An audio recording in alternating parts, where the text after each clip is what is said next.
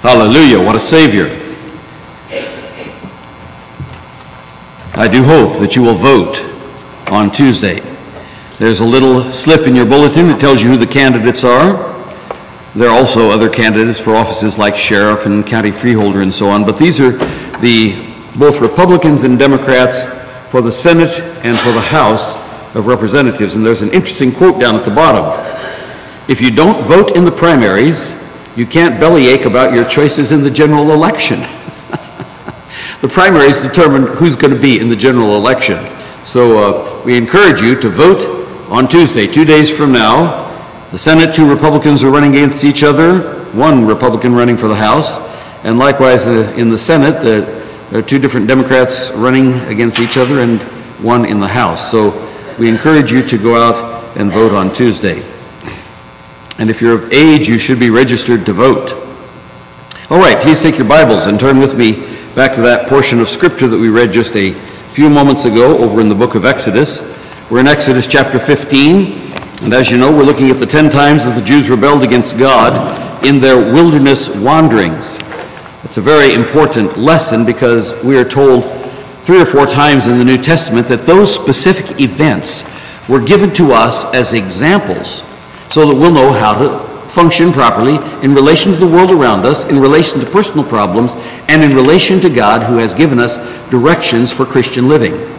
These are our examples. That's why we're spending some time on it, because the New Testament makes multiple points out of these very events that take place during the wilderness wanderings and uses them as illustrations of what we're supposed to do and what we're not supposed to do in the Christian life. Now, we've been looking at rebellion test number 4 because there are a lot of things in rebellion test number 4 that affect us, especially in relation to prayer and spiritual warfare, because that's really what rebellion test number 4 at Rephidim taught us, lessons about prayer and spiritual warfare. We learned 9 basic lessons. In spiritual warfare, Satan the enemy will attack you no matter what you're doing, but always will attack you when you're walking by faith. Just count on it. If you start walking with God, the devil is going to attack. So he wants to get you out of the center of God's will.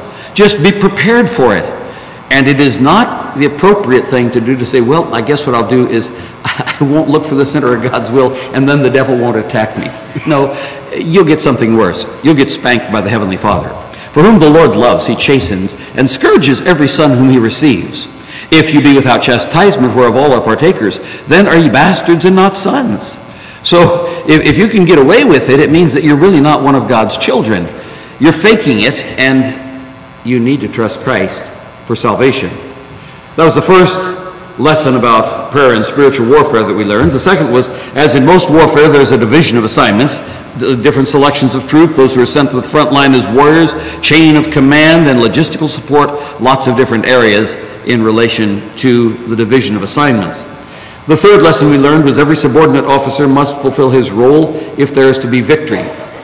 You know, if you have this great big huge computer circuit and it goes from one computer to another computer to another computer and spreads out to multiple other computers, if one of those computers is not working, if computer 1 works and it gets a 2, and 2 works and it gets it to 3, and 3 works and it gets it to 4, and 4 is supposed to send it out to 15 other computers, and 4 is broken, the other 15 don't get it. No matter where you are in the chain of command, no matter where you are in the chain of authority in spiritual warfare, if you're not functioning the way that you're supposed to function, it affects somebody else. That's very important, because every member of the body of Christ is essential. There are no irrelevant parts in the body of Christ. There are no evolutionary leftovers. And of course, the evolutionists have tried to make many different parts of the body evolutionary leftovers, like the tailbone and the appendix and so on. And then now we discovered that these things have very essential functions in the human body. They are not irrelevant parts. They are not leftovers. And you are not a leftover when it comes to functioning in the body of Christ. Number 4 was headquarters must always be kept apprised of what's going on the battlefield, and that's our communication with God through prayer. God has given you the privilege of prayer. You get to talk to the commander-in-chief. That's amazing. We don't have to go through a whole series of people here on earth, and then the Pope, for example, gets to be the one that communicates with God on our behalf. We go directly to him. God listens to every soldier on the battlefield. Do you come to him on a regular basis to report in? That's what prayer is all about. You have the privilege of direct contact with the commander-in-chief. That's like having a hotline to President Trump. And when that phone rings, it doesn't matter who he's talking to. He may be talking to Mike Pompeo, maybe he's talking to Kim Jong-un, maybe he's talking to, somebody else around the world, and when that line rings, he picks it up. Can you imagine having that kind of access? You have that access to the Heavenly Father. Direct access to God. The red hot line. And he picks it up every time. He never turns aside his children. That's an incredible blessing. Number 5, we learned that there are always definite and doable steps in securing a victory. God never gives you a job you can't do. Did you know that? He never dumps something on you because he says, well, nobody else could do this, and I figure you can't do it either, but, hey, you're here. So I'm just going to dump this one on you. Ka-voom! And you're sitting there, and you're crushed under this thing. You say, God, I can't do this job. I can't do this job. He says, do it. Hey, you can do this. Well, I know you can't do it, but I gave it to you anyway. That's not the kind of God we have. God designed victory for you. I can do all things through Christ, which strengtheneth me. There hath no temptation taken you, but such as is common to man. But God is faithful, who will not suffer you to be tempted above that ye are able, but will with the temptation also make a way to escape, that ye may be able to bear it. Every point of the battle where you are facing the enemy, God gives you doable steps to secure a victory. That's his promise. You say, well, then I just sort of float through life and I guess I have victory. No. You have to take the doable steps that he gives you. And that's where the Bible comes in. You study the Word of God. You're faced with a problem. You have a situation. You don't know exactly what you're supposed to do. You know what you're supposed to do? Well, you know what you're supposed to do. You're supposed to take this and find the answer. That's why you have daily Bible study. That's why you have daily prayer. That's why you come to services to hear the Word of God preached. That's why you have interaction with other Christians. That's why you take books of theology and other Bible studies on specific issues and you pour over them because others have faced the same problem you face. There hath no temptation taken you but such as is, what's the word? Come on. But such, common, that's right. But such as is common to man. Every problem you ever face in life is a common problem. That means there have been other people who have fought that same fight that you're fighting, who've gone through the same deep waters that you're going through, who have suffered the same thing that you're going through. And as they have poured out their hearts before the throne of grace, and as they have studied the Word of God, and as they have gotten counsel from their pastors and from others, and as they have begun to study different passages against different passages, God has given them some solutions, and they've written it down, and it's available for you. There is no room in the army for slothful Christians. There is no room in the army for slothful Christians. God has given us, in this country especially, the most incredible resources for knowing how to do battle. You have 2,000 years of believers who have gone before you, who have stood in your shoes and faced the same foes that you have faced, and done battle with the same temptations that you're doing battle with right now, and they have won. God never puts anything on you that somebody else has never faced. And he always makes the way to escape that ye may be able to bear it. Never say, it was too strong for me, because it wasn't. Never say, as the so-called comedian said, the devil made me do it. No, you have the indwelling Holy Spirit. You have the Word of God. You have eternal salvation that can never be taken away from you. You have a God who listens every time you pray. You have a God who is available for personal help and personal consultation through his Word anytime you want it, night or day, 24 hours a day. That's the most incredible set of resources that anyone could ever imagine. You've got the Word of God. Number 6 was that we learned you can't make up your own rules for spiritual warfare.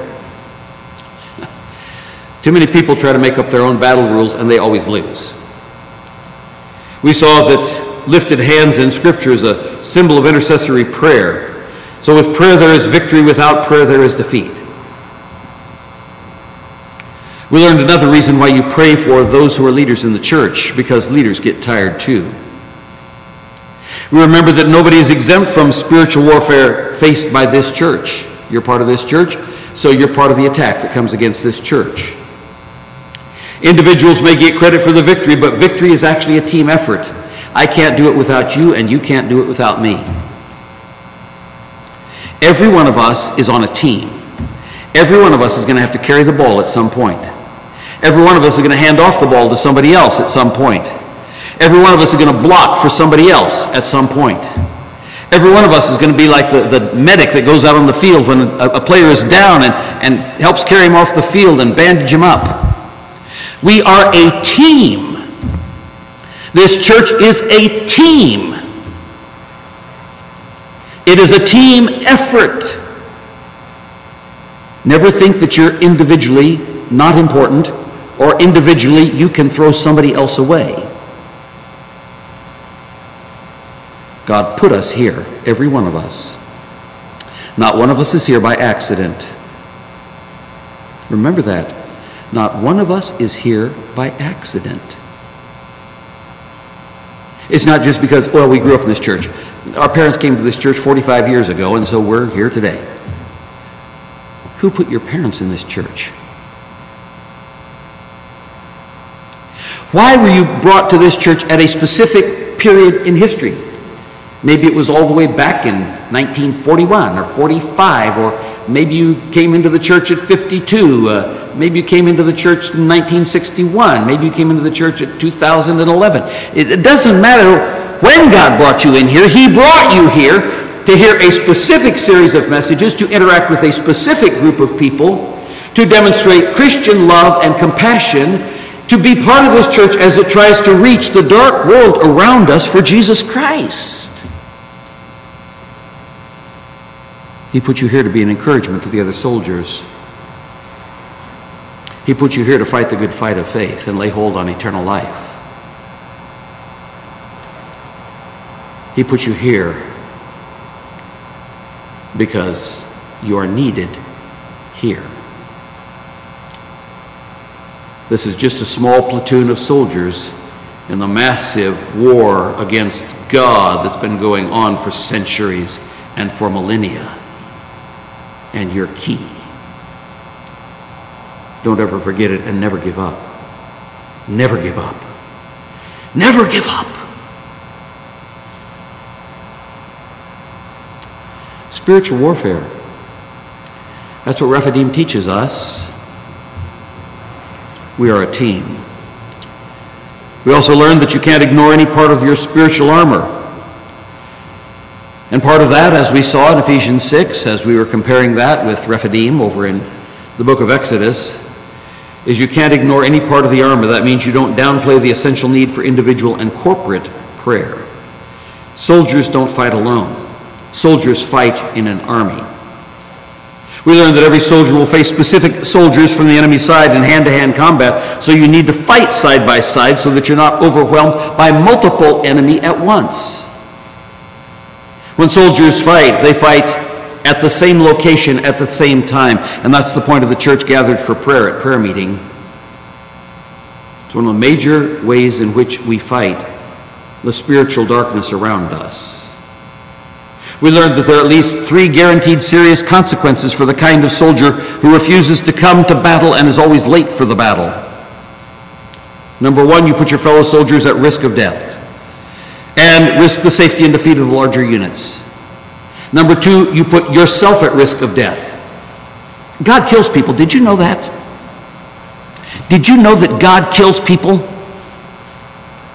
He takes soldiers off the field who are not fighting the fight they're supposed to be fighting. Church at Corinth is a good point in case. Today we're going to be taking the Lord's table. I'm going to be reading you from 1 Corinthians chapter 11 when we get to that point. Paul said there were some of the people there in that church that were really dilly-dallying around, really living carnally, really weren't in fellowship with him. They're coming to the Lord's table, they're getting drunk. Some of them were gluttonizing. Some of them were snatching food before other people could get it. Those are just illustrations. There's a lot of other different kinds of sins in the New Testament too, where God killed people. Ananias and Sapphira, they lied about what they gave. God bumped them off. People, when you're not fighting a good fight of faith, remember, you put yourself at risk of death. When you are the kind of soldier who is the Mickey Mouse, once a week, Sunday morning only kind of soldier, and you do nothing about it during the rest of the week, you put your fellow soldiers at risk of death. You put at risk the safety and defeat of larger units. You put yourself at risk of death because you are a highly visible open target. The devil looks for people like that. Number 3, you put yourself in serious jeopardy with your commander-in-chief because you are willfully refusing to follow orders. Now, of course, knowing theology is irrelevant unless there's application, and the application is God put you here to protect the other soldiers in the church, so you need to be here for prayer meeting on Wednesday evening. Back on May 6th, we started looking at the fourfold division of the angelic military divisions that the Apostle Paul mentions here in Ephesians chapter 6. He talks first about the principalities, the arche, the first ones. That's used by Paul of angels and demons who are invested with power. Our key verse was Romans 8:38, which tells us that even though you've got the biggest demons out there against you, you are safe. Who shall separate us from the love of Christ? For I'm persuaded that neither death, nor life, nor angels, nor principalities, that's arche, that's the first ones, that's the highest level, the echelon of angels and demons. Nor angels, nor principalities, nor powers, nor things present, nor things to come, nor height, nor depth, nor any other creature shall be able to separate us from the love of God, which is in Christ Jesus our Lord. You are secure. When you go into battle, you are eternally secure. The second key verse that we looked at was 1 Corinthians 15:24, which told us that Jesus is more powerful than the most powerful demons and all of them put together. Then cometh the end, when he shall have delivered the kingdom to God, even the Father, when he shall put down all rule, that's our key, and all authority and power, for he must reign till he hath put all enemies under his feet. The last enemy that shall be destroyed is death. In Ephesians 1:21, we learned that the resurrection and the ascension are what guarantee that Jesus is greater than the greatest demons, greater than all of the arche.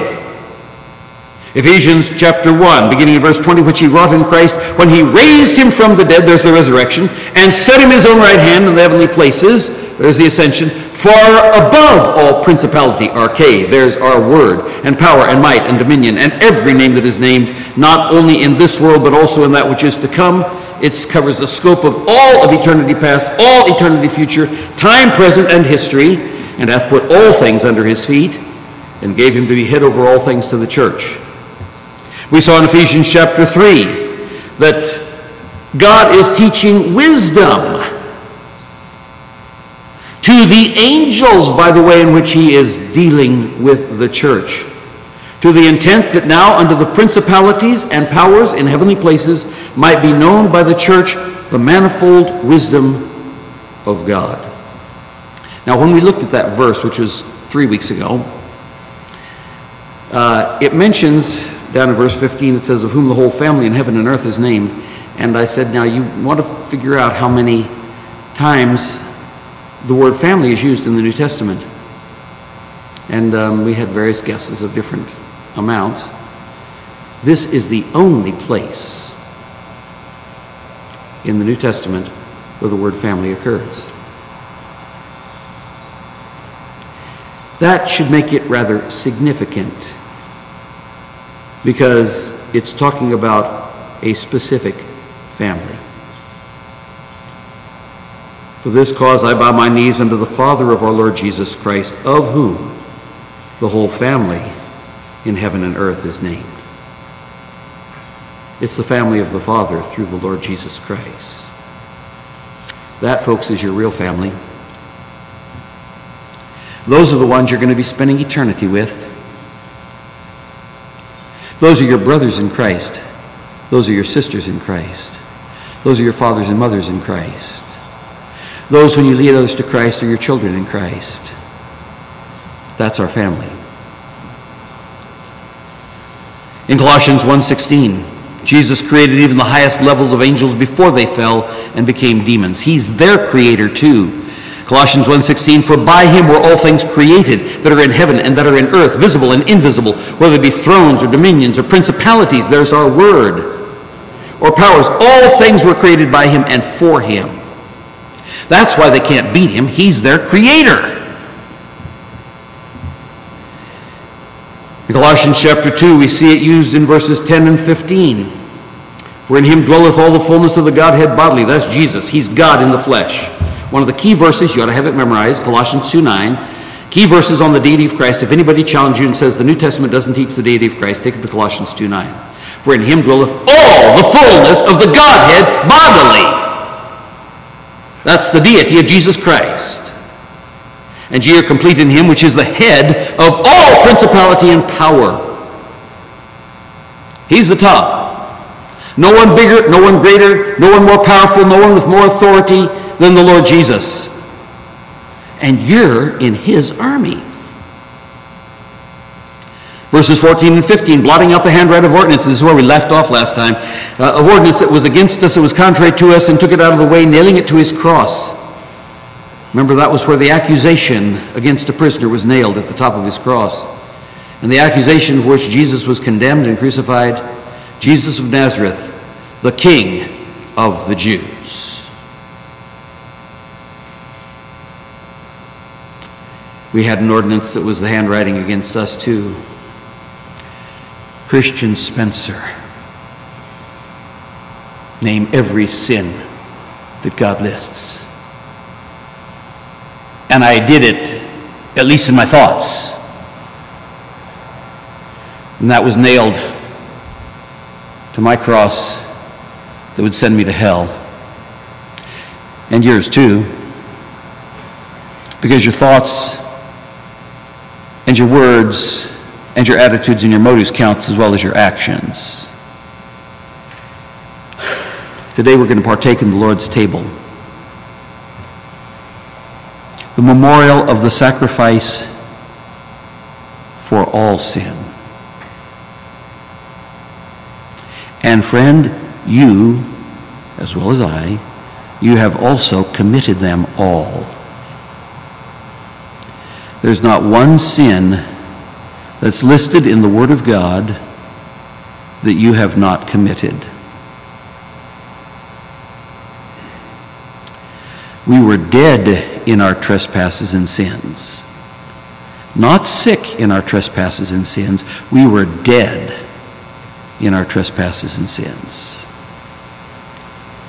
And he took all that list of sins that was nailed above us, for which we should have been thrown into hell, and he nailed it to his cross.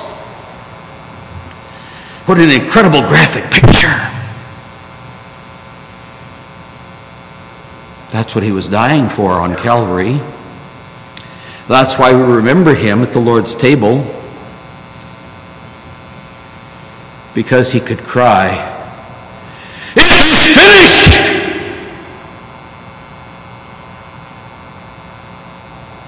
Praise God. And that's why it says in the very next verse, he spoiled principalities and powers. He made a show of them openly, triumphing over them in it. When he nailed my sins to the cross, he triumphed over the biggest demons in the entire universe. They couldn't do anything to stop him. Praise God. We saw that that word is also used of humans who are ordained to governmental power and authority. He writes to Titus, Paul does, to put them in mind to be subject to principalities and powers, to obey magistrates, to be ready to every good work, to speak evil of no man, to be no brawlers, but gentle, showing meekness unto all men. Now that brings us to our second word here in Ephesians chapter 6, which deals with the echelon, of authority and powers, the army military command structure that Satan has, and which God has in the angelic realm over the holy angels too. And the second word is authorities. Principalities and authorities. This is exousia. It's translated powers, but it means authorities or jurisdictions. A jurisdiction is an area where authority is exercised. And the one who has that authority only has authority in that particular jurisdiction. For example, if you drive through rural Alabama, which I have done on many occasions, every now and then you pass a little sign on the side of the road that says, police jurisdiction. Now everything past that sign, you're not inside of city limits yet. You won't be inside of city limits for another mile and a half. But you pass that little sign, police jurisdiction, and it says, the police in that little tiny town have jurisdiction all the way out there before it starts being the county sheriff. So it's an area, a jurisdiction is an area in which those who are legally authorized can exercise their authority. The same thing is true with this word exousia here. The authority and jurisdiction of the Lord Jesus Christ extends over everything. But within human and angelic realms, there are certain realms where humans have authority, and there are certain realms where both angelic beings on the good side and angelic beings, we call them demons, on the bad side, can exercise their authority. It's been designated for them. They don't just sort of willy-nilly scatter around. I mean, they pass information between jurisdictions, but each one of these demonic forces has jurisdiction. There's a demon, or demons, multiple, I'm sure, here in Collingswood, that have authority in this particular area. They have to keep track of what's going on here. They can't take vacations to Hawaii. They have to keep track of what's going on here in Collingswood. That's what this word means. It's the scope of authority. And with Jesus, this is the word where frequently we see the scope of his authority is frequently challenged, not his ability. They could see his ability. They questioned his authority to do things. And that's where you find the use of this word exousia. For example, Matthew chapter 9. We see it in verses 6 through 8, but I'll read you the whole passage beginning in verse 4. And Jesus, knowing their thoughts, said, Wherefore think ye evil in your hearts? For whether is easier to say, Thy sins be forgiven thee, or to say, Arise and walk? Now, here's the first use of our word. But that ye may know that the Son of Man hath power. The word translated power there is exousia. That means authority. And it's going to tell you the jurisdiction. He has authority on earth to forgive sins. Then saith he to the sick of the palsy, Arise, take up thy bed, and go into thine house. And he arose and departed to his house. Now, if Jesus didn't have authority to do it, the miracle wouldn't have happened. He had to have power. He had to have dunamis, which is another of the words that we'll look at later on. But he had to have the authority to be able to do that in that jurisdiction, which is on earth. When the multitude saw it, they marveled and glorified God, which had given such, and here we have it again, power. That's exousia, authority unto men. They didn't get it. Why did he have that authority? Not merely because he was a man, but because he was God. You know, as you go through the Gospels, you see that Many times people are amazed at what Jesus does. And if they have no clue as to why he was able to do it, or the purpose behind doing it, or that it was one of the prophesied messianic miracles in the Old Testament. And Jesus is doing it all the time, all around them, and they're going, duh, ooh, that's like going to the circus. Over in Philadelphia right now, there's the Big Apple circus is going on, and people are doing all kinds of cool tricks, and everybody is jumping up and down and clapping and eating cotton candy and walking home and forgetting it. It was like that with Jesus on earth. To them, most of the people, it was like a big circus. Did you know that exousia, that's an authority that can be delegated? We see that over in Matthew chapter 10, verse 1. And when he had called unto him his 12 disciples, he gave them power, that's exousia, against unclean spirits, to cast them out and to heal all manner of sickness and all manner of disease. Jesus can delegate that authority in a specific jurisdiction. And he did that with the apostles. We see over in Luke chapter 5, verse 17, it came to pass on a certain day, as he was teaching, that there were Pharisees and doctors of the law sitting by, which were come out of every town of Galilee and Judea and Jerusalem. Jesus has got a hand-picked audience here. These are the groups that are going to try to find what is wrong with him. We've got to find a niche. We've got to find a loophole. We've got to find a weak chink in the armor. We've got to find something where this guy maybe is just doing magic tricks. Let's all of us get together. You watch him from this angle, you watch him from this angle. We'll be up on top looking down at him. You guys, sort of lie on the ground and look up a little bit. See if you can see how he's doing his tricks. Came to pass on a certain day as he was teaching that there were Pharisees and doctors of the law sitting by, which were come out of every town of Galilee and Judea and Jerusalem. They were shoving out the regular crowd. And the exousia, the power of the Lord, was present to heal them. It's an authority that can be examined and always to be found with Christ, to be legitimate. This word exousia is also used of human authorities over certain jurisdictions, as well as demons who have been assigned by Satan over certain jurisdictions. Listen to what Jesus says in Luke 12, verses 11 and 12. And when they bring you into the synagogues and unto magistrates and powers, that's exousia, take ye no thought. So those are rulers on earth, and they're going to be doing some bad things. Listen. Take ye no thought of how or what thing you shall answer or what you shall say, for the Holy Ghost shall teach you in the same hour what you ought to say. You're going to be pulled before some people. He's not talking about angelic beings. You're talking about human beings, synagogues, magistrates, and powers. The Holy Spirit will teach you what to say at that time. You don't have to say, oh man, I failed Theology 101 and I don't remember what's the answer to that question.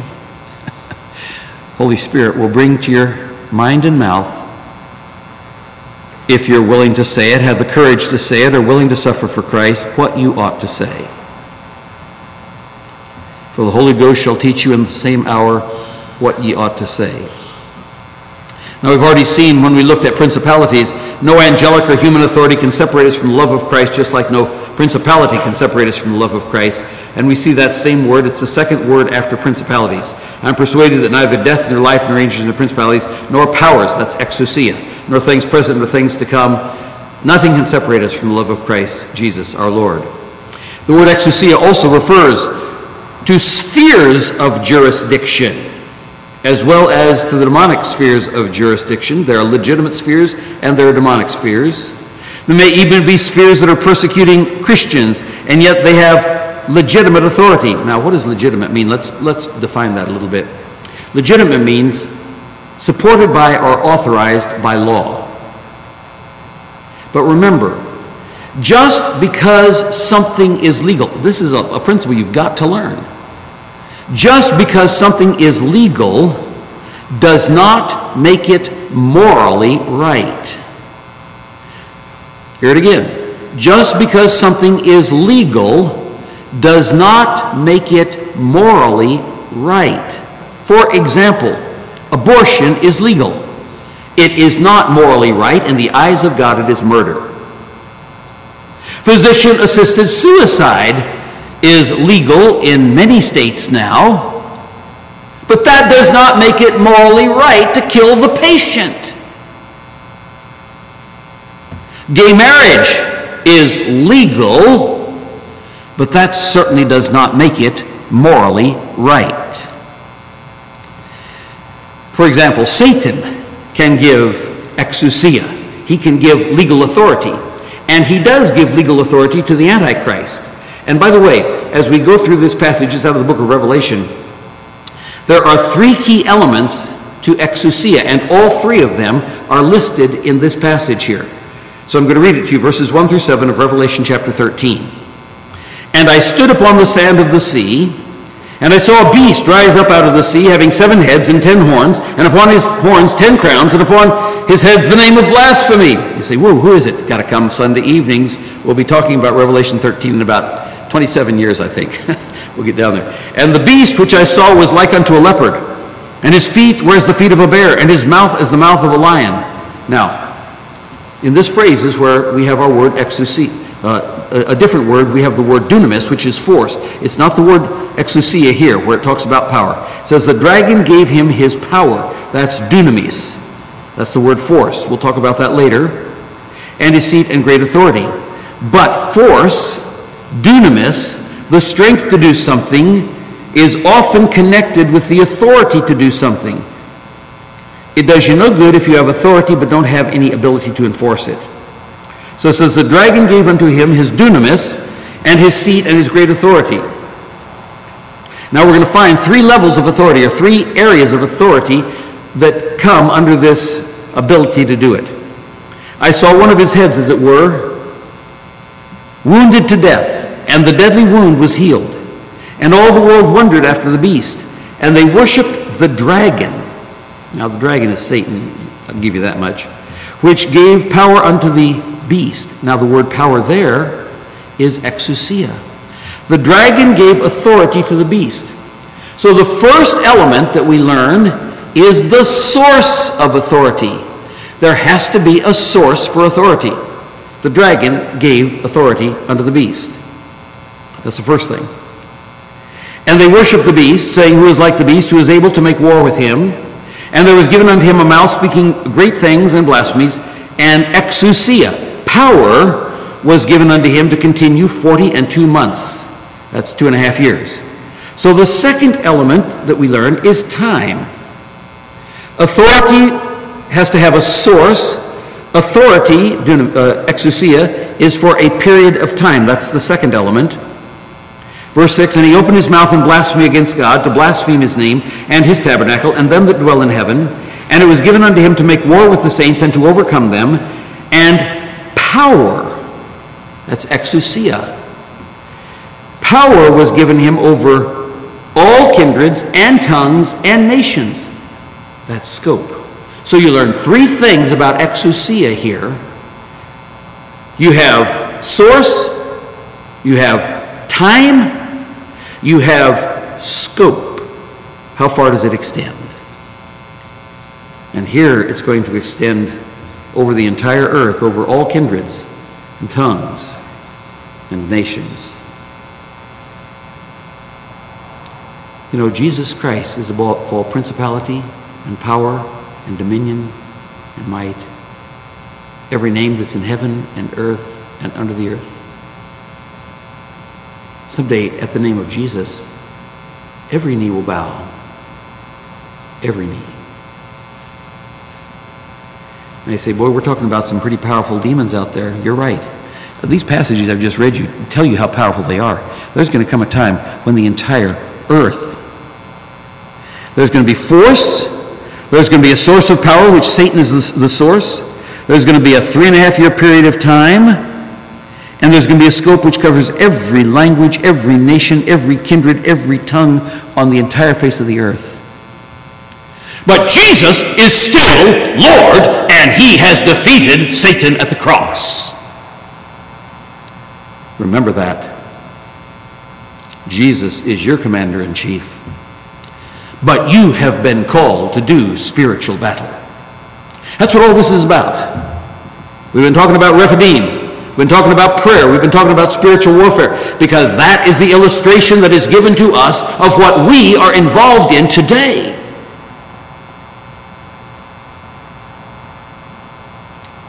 Are you a soldier who practices with his sword? You know that in our military today, they don't use swords. But you know they do learn how to do hand-to-hand combat. If you go into Green Berets or into Special Forces, Delta Forces, or things like that, you learn to do hand-to-hand combat. You learn to use a knife. You learn to go toe-to-toe with the enemy. To have him where you've got the knife up against his throat and he's trying to put his knife up against your throat. You learn to throw him and get it into his back.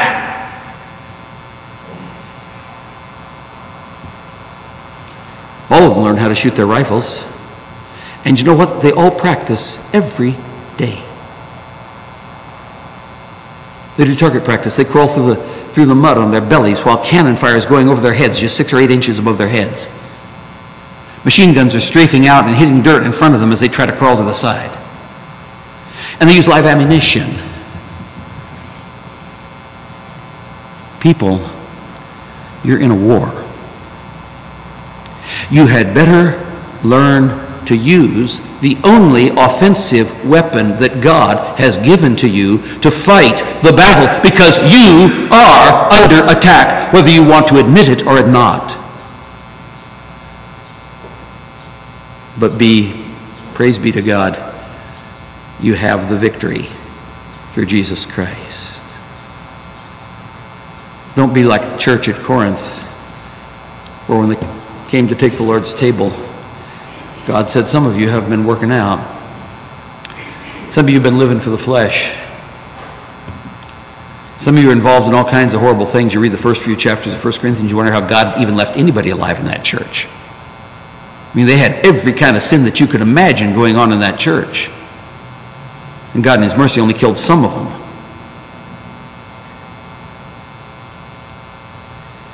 You're about to partake of the Lord's table. I hope that you have been exercising with your sword. I hope that you have been in constant communication with headquarters through prayer. I hope you've had each other's backs and are supporting each other and helping each other up when another brother or sister has been wounded. You're helping them stand. You're playing the part of a medic, getting them out of the front lines so they can be treated. Are you ready for taking the Lord's table?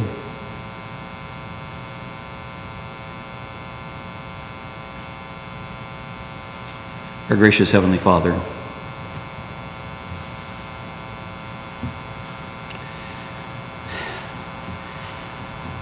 though many would be ashamed of us if we were their people, yet our Lord Jesus Christ still loves us, and we are his people. And we're gathered here to partake of his table as he commanded, not as he requested, not as he suggested, not as he gave one of many options, but he commanded us, this do in remembrance of him. His death was for sin. He took that gigantic scroll of sins which we have committed. He took it out of the way and nailed it to his cross. He died for every one of those sins that we all have committed.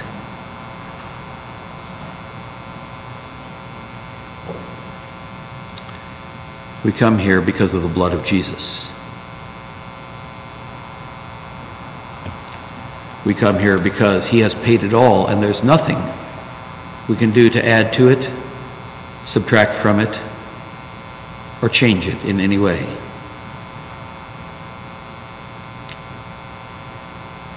Father, I pray that you will take your word as it has been proclaimed today, that you will use it in each of our hearts to the glory of Jesus Christ, your Son. For we pray it in Jesus' name. Amen. In preparation for the Lord's table, let's take our hymnals and turn to number 413, Break Thou the Bread of Life. We'll sing verses 1 and 4. Hymn number 413. We'll stand to sing.